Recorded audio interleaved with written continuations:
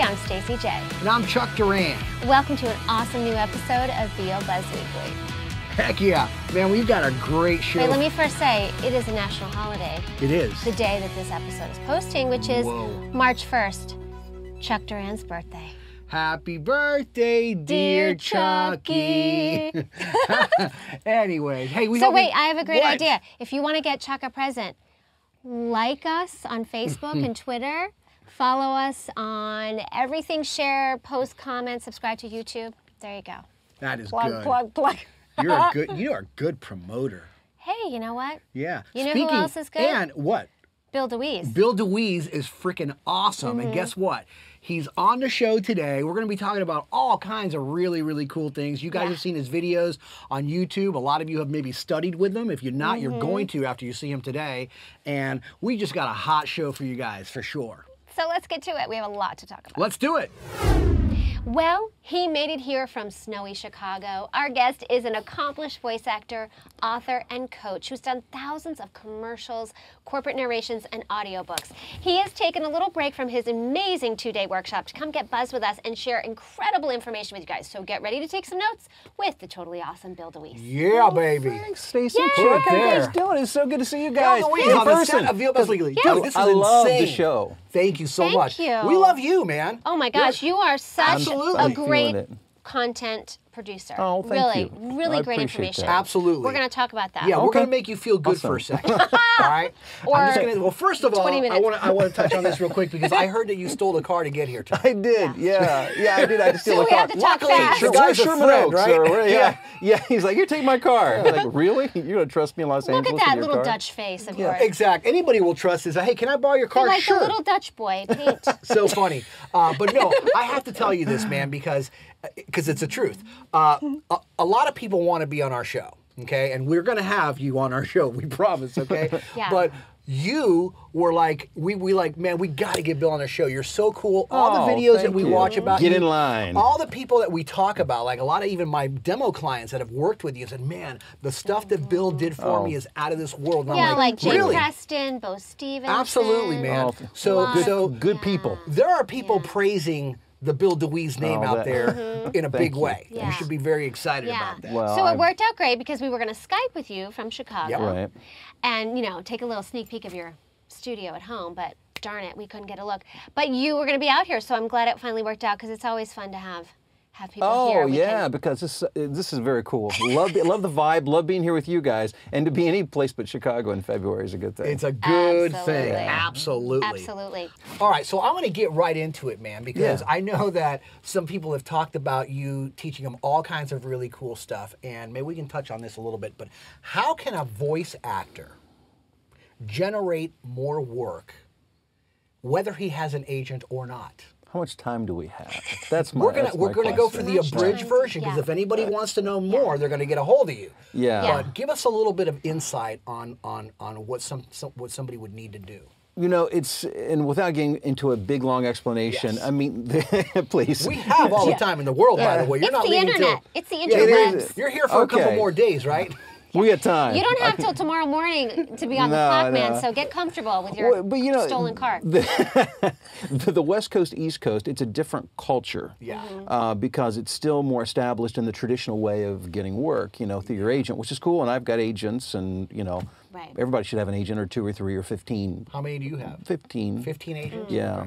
Yeah, and I mean, I'm not being bombarded with auditions all the time from them. Some of them are very market specific. Kansas City, Cleveland, Ohio, you know, Dallas. You're like a great stock portfolio. You're diversified in different markets. I use that example, Stacey. You do? I do. I say it's like, but I think of it as a it. mutual fund portfolio, the way you do work. Yeah. And you know, I think I just didn't know any better when I started. You know, I really live in a small village. I mean, literally. I thought you were going to say small farm. No, well, I live kind of out in a couple acres. I mean, I literally live out, but it's about an hour south of Chicago. So I don't even operate within that VO community, really. I mean, I'm literally out by myself. The lone wolf. So I didn't have any preconceived ideas. Yeah. But I have a background, you know, I used to be a marketing consultant. I was a college professor for a while and taught business.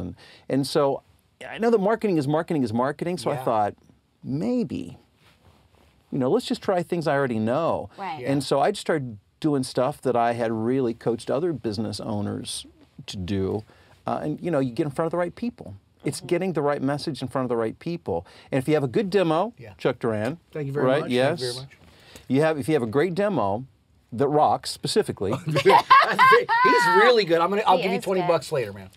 And you get in front of the right people, that you do that enough times, good things will happen. Yeah. And that is the abridged version. I mean, there's a lot of specifics to that, but if you do that, and it takes a lot of tenacity, it takes a lot of work, and you've got to constantly work on your product.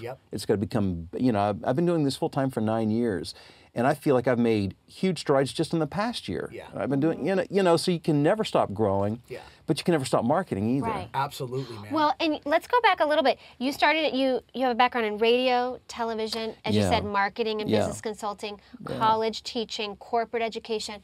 How did you, what happened? How did I do all of that stuff? How did you do all that? And you're only 28. I know, right? Bill, you're a prodigy. But how did you, okay, so you've been, what was the transition for voice acting? I mean, how did it come on your radar? I lost my job. Oh, there you go. That'll up the stakes company, a little bit. I was working for a corporate learning services company that literally just went out of business. Oh, wow. And so it was like, I guess I'm doing something else now. Yeah, right. What do I do now? And honestly, I mean, this had crossed my, back when I worked in radio, it had crossed my mind. I thought, boy, that would be cool. But I thought, you know, it's so competitive. And at that time, really, the business model was, you got an agent, you had to be available to go into a studio or the office for auditions. And then, if you were fortunate enough to get the job, then you had to be able to go in during the daytime. Well, I had a career already, and I just couldn't see myself, and I had children, and I've got bills to pay and a mortgage, and you know, all that kind of stuff. So I just didn't pursue the dream, you know, at that point. But sometimes when the rug's pulled out from under you, it's like, well, I've got nothing to lose because I got nothing right now. And that's how it all started for me. Leap and the net will appear, I like to say. Yes. I leapt. I didn't know if anything would appear, but it did. Your kids and your wife will catch you. That little left, Dad. And love will only get you so far. You got to make money at some point to pay the bills. Love is not enough. Now, do you think that the success that you started having to where maybe the point where you said, wow, hey, maybe I can make this thing happen, is because you took your business background and you applied it to voiceover? Yeah, it was. Okay. Because I've worked in marketing enough and in sales enough, I understood that it was a numbers game. And I understood that you can't just throw an audition out, and if nothing happens, you think, oh, it must not be good enough. Right, I mean, that happens, you know, because we're, you know, we creatives, we're pretty fragile people, very fragile egos, and if enough people say no to us, we think there's something wrong with us. And there may be. And there may be. And, you know, maybe somebody needs to tell you that. And some of the that's time another there show, is. Bill. Yeah, that's another show. We don't do that. Here, maybe you should lay on the couch and we'll sit over there. How does that make you feel? Oh my goodness gracious! Don't even get me started on how I feel. I was talking today about I'm much more of a feeling than a thinking person. So I can talk about feelings all day. I'm very good at that. Feelings are good. And that probably helps me a little bit, even in the voiceover thing. I want to touch on this real quickly. Okay, we're talking about marketing. I can't wait to hear this and stuff like this, but and it's a quick answer. So we'll get you out of here in 2 seconds, man. So you have 15 agents. Now, I've asked friends the same thing. So you have around 15 agents, okay? And maybe you can't even talk about this. I hope you can, Bill. Okay. Don't let us I'll do my best. Okay. You have 15 agents, approximately, but you also do a lot of promotion on yourself to generate your own work and stuff like that, right? What would you say would be a good figure or a good percentage of, do you get more stuff coming from agency? Oh, that's or a great more work coming on your own? I'll be glad to talk about that. Okay, He's good. ready. I bet He's less got than, the spreadsheet. Oh, I'm always throwing this number around. I bet less than 5% of my income comes through agents. Wow. Oh, okay. I tell you, one of the biggest revelations when I started this coaching thing, which by the way, I never intended, I was the reluctant coach. This was never my, it's not what I set out to do. But when I finally did, I was shocked at the people that were contacting me. I mean, I expected people who were just getting started, didn't know what to do. What I didn't expect was accomplished actors and actresses and from New York and Los Angeles to start contacting me, who were represented by some of the biggest and best agents in the country. And I would go to their website before I would talk to them and listen to their stuff and think, you know, I don't know what your problems are. I mean, I'm not hearing anything. And what they would, and I would ask, well, are you Why working? Me? What's going on? Yeah. When's the last time you worked? You know, a year ago, 2 years ago. And I mean, these are accomplished people who have done some pretty great work, but they weren't working regularly. They couldn't pay their bills. It was, you know, they were looking for the next gig. And it was because they were solely dependent on their agents. So some people can make a living solely through what they get from their agents. Right. I know very few people. Some, and most of those people will live on the East or West Coast to do that because they're within, you know, that culture. Yeah. Most of us can't do that. And I wouldn't want to have to. I mean, what a tough way to try to, I mean, you're always dealing in just that one kind of talent pool. That's just a tough way to do it. There's so many opportunities. I mean, I could talk forever about, you guys know, it's just, they're exploding. There are so many opportunities. There's so many ways to market yourself. There's so much work out there. Yeah. Now, like what are I'm a not few? saying it's easy to find. What are a few of the big opportunities that you feel are like really growing or that are there for the taking, if you will? Oh, sure. Well, I'll tell you, e-learning narration. E-learning It's like narration. the most unsexy part of voiceover. People would say, oh, e-learning, yeah. But you learn some oh cool my gosh, stuff, you can right? Yeah, while you're reading. learn Not some only do really people cool learn, but you learn too. Is that I don't do it because of that. It's I a do it because win-win. it pays I'm me. telling But you. yeah, I do learn a lot Yeah. about things. I have no idea what I'm saying most of the time. I really don't. I do a ton of technical narration, like You're for good Microsoft, at medical narration. and I do medical. You say membranous very well. Membranous. I don't remember Membranous? saying that. Yeah, I think it's in your demo. Membrane. Membranous? Membranous tissues. Membranous Yeah. tissues. Yeah. But you know, it can pay really well. Yeah. You know, not to be mercenary, but I mean, this is my living, it's my career. Yeah. And e-learning is exploding. More and more companies are doing internal that's what I came out of. That's what I was working, instructional design. So what I was doing before I was doing voiceover. So that's one area. Explainer videos, in and of themselves, they're their own industry. You can make a living doing What's the nothing but difference explainer. between e-learning and explainer videos? Explainer videos are really it's more of it's a long form commercial. Okay. So it's a lot more animated. It's more of it's more of a sell type of read. I see. Where e-learning is a little more like, hey, let me explain to you how this new Blade server from Dell works. Okay. What? Exactly. No. Good so job. it's getting more and more, it's more about the technical aspects of something rather than the end user. Yeah, and you're more selling in the explainer, and you're more really telling Just and teaching. the nuts and bolts. Yeah, and I enjoy it though. I mean, you know, it's not uncommon to do 50 to 100 pages a day for me, and I do enjoy it. I really do. Because it's totally non-glamorous. It's like, if people really knew what I do all day long, it'd be like, I don't know, this is what I want to do. Yeah. Well, I mean, one thing that I know for sure, man, is that, you know, in the past 25 years of working in this industry, I've come to know, and I know some of those people that you talked about that solely depend on all of their income from their agencies and make a lot of dough. Yeah. Okay? Yeah. But I know a lot more people that don't. Yeah.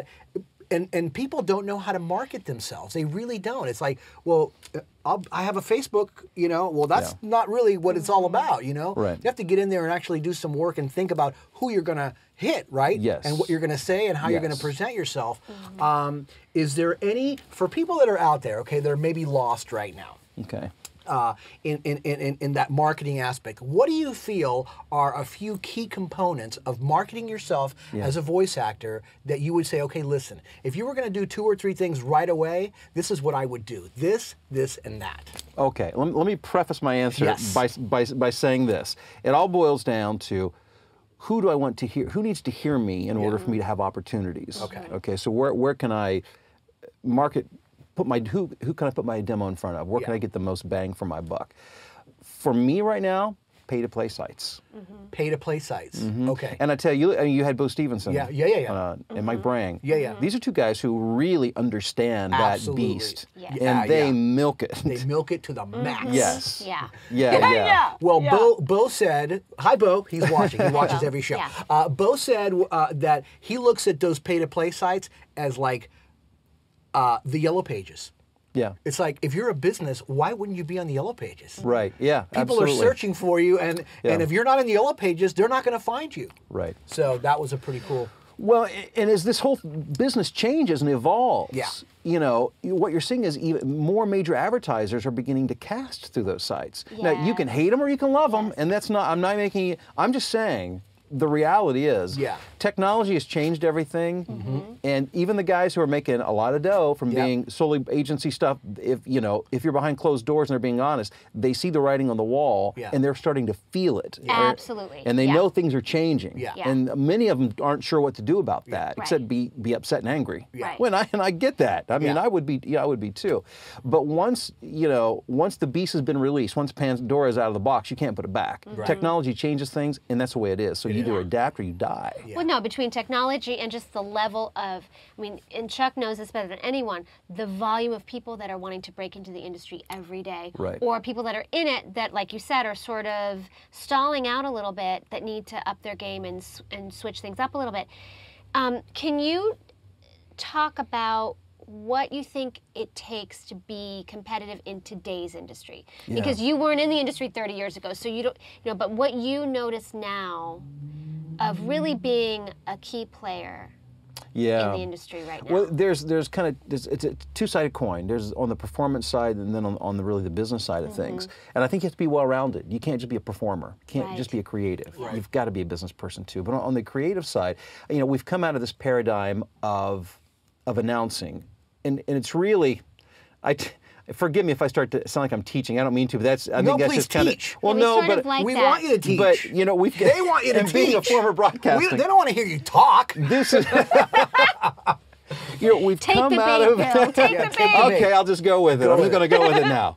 So we've come from this paradigm of people talking at us. It's kind of comes out of the military thing that that we respect and honor authority, and like when I grew up. I mean, I had great parents, but I remember being in school, it was very much, we tell you what to do, you don't talk, you listen, you do what we say. And my parents weren't so much that way, but a lot of parents were that way, and it was, kids were not there to be heard, they were there to be told what to do, essentially. And that came out of the military thing. It's like, there's a chain of command, you honor it, and we were communicated to that way in broadcasting. Everybody was talking at us in big, bold, authoritative voices telling us what to do. It wasn't a conversation. Right. Well, things have evolved. Culture has changed, and the way we communicate has changed. And you can't talk to people that way anymore. You've got to be a communicator. And so, like today in this workshop, this morning was all about becoming a compelling communicator. What will make somebody stop and say, "What did he or she just say?" You want to lean forward to hear. And that's not about having a great voice. I mean, you can have a great voice. It's not a bad thing. It's not a liability. But can you be a compelling communicator? Can you get people to want to lean in to hear what you have to say? So that's, there's a lot that goes into that, but that's the one part of the equation. The other side is, how thick is your skin? And are you willing to do the stuff you've got to do? Because I always say, it's not complicated. I mean, really, honestly, this is one of the simplest. In terms of simple, what I do is brain dead simple. I mean, it's not complicated at all. If people only knew. But I think what I do, maybe better than most, is I don't stop. I've got a plan, I know what I need to do, and I'm not afraid. I just keep doing it. And that's what I do. I just keep repeating the formula, and it works. What do you think are some common mistakes that creative professionals make when it comes to running their business? Yes. They think that if I build it, they will come. And they will not. Okay. I'm not clear. What do you mean? You can build it, and you can wait. And that's what I've got my website. I've got a Facebook page. Where is I everybody? Built it. Nobody's knocking on my door. Well, I'm sorry, they're not. I'm not saying something can happen. I mean, somebody wins the lottery every once in a while too. It happens, and eventually, But if you got to start knocking on doors, at least figuratively, if not literally, and making the phone calls, emailing, reaching out. I mean, it's work. It's sales and marketing. It really is. I wish it was easier, but it's not. Now, when people work with you, okay, because you are for hire.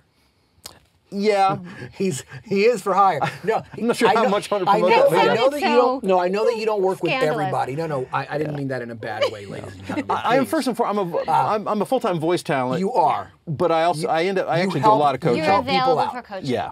When somebody is in need of your skills, okay, and when the I see the information SOS, that you have. So I'm going to rephrase my question here. So you help people out. So Is that something that you help people with? That the marketing aspect, and who to reach out, and who do you want to get yourself in front of, and the actual steps to do, right? Because that's invaluable stuff right there. Yeah, yeah. As a matter of fact, like tomorrow, I'll spend a half day on just that. I actually, it's okay if I plug a website where I've got voiceoverplaybook.com. It's like, I don't know, like 8 hours of content. Voiceoverplaybook.com. Yeah. It's a program I put together that has like, it's like a 4-hour, it's a video of kind of like 4-hour tutorial in depth with screenshots. And actually, I make phone calls and record it to real prospective clients, you know, that kind of stuff. Yeah. And then it was like a half-day workshop I conducted at the Midwest Voiceover Conference. And it's a compilation of a lot of stuff, but it's a very specific strategies on what to do.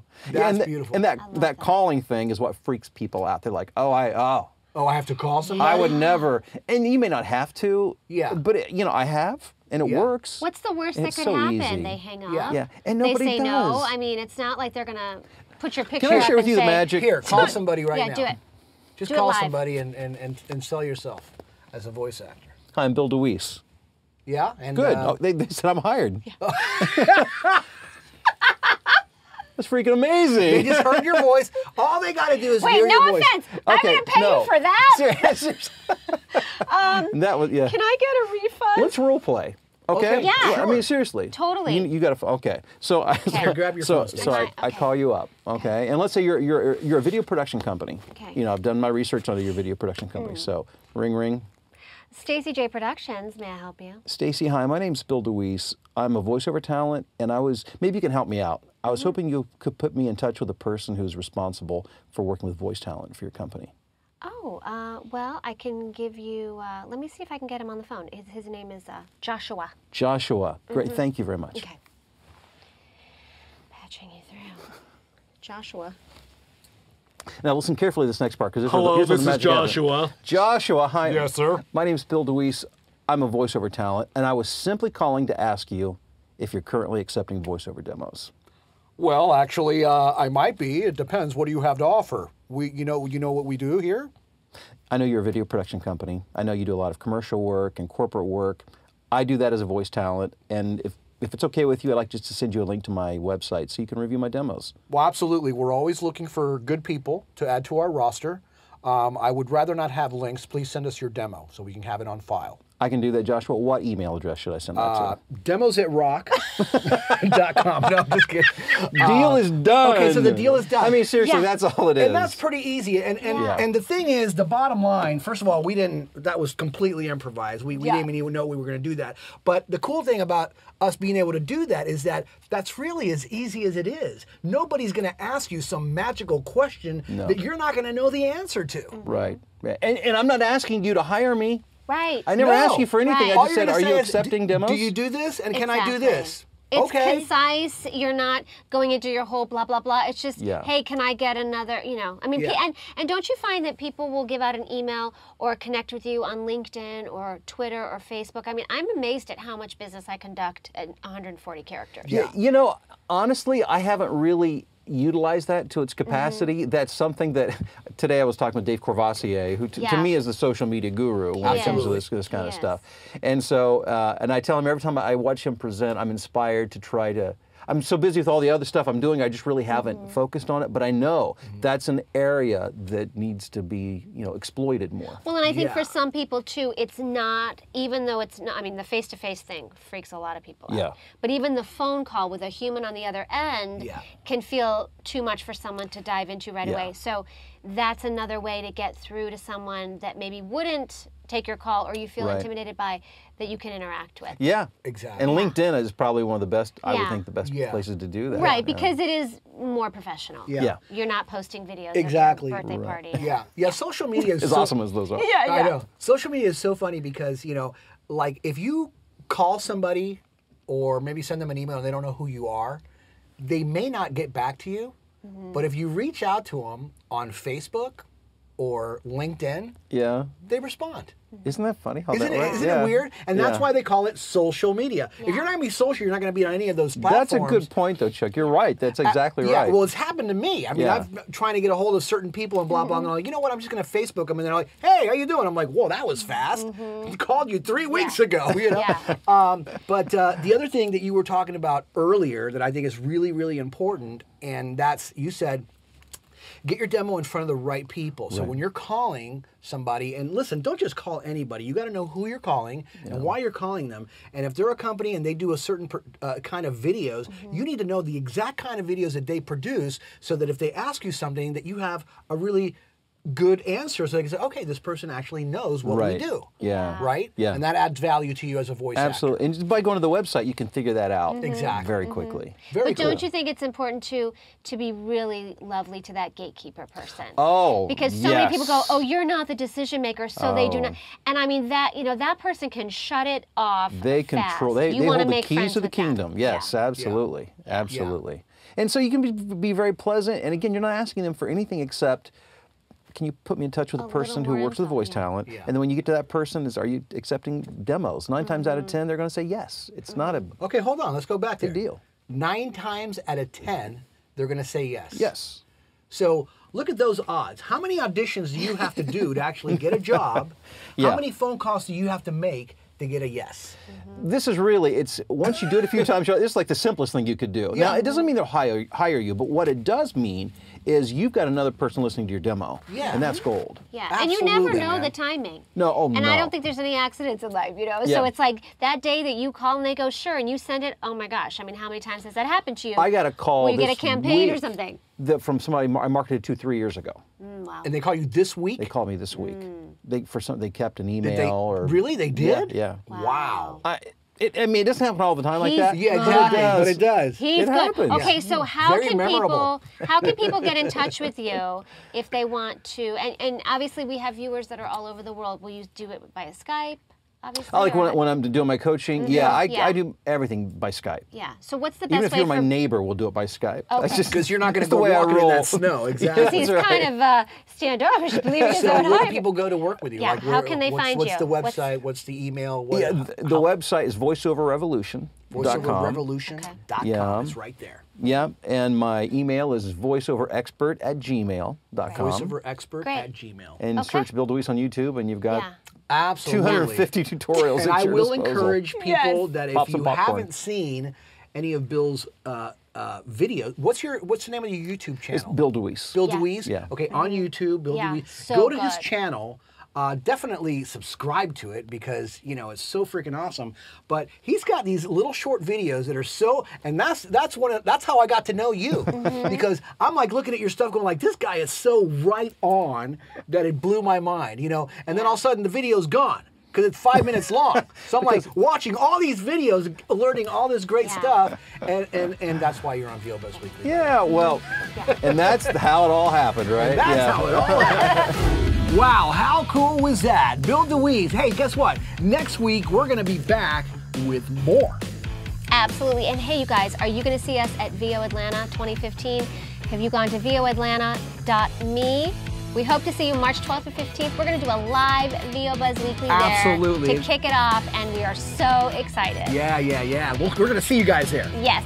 So keep up with us on Facebook, Twitter, and Pinterest, and subscribe to our YouTube channel. We love you guys. Thanks so much for watching, and just remember, you always have time for a little buzz.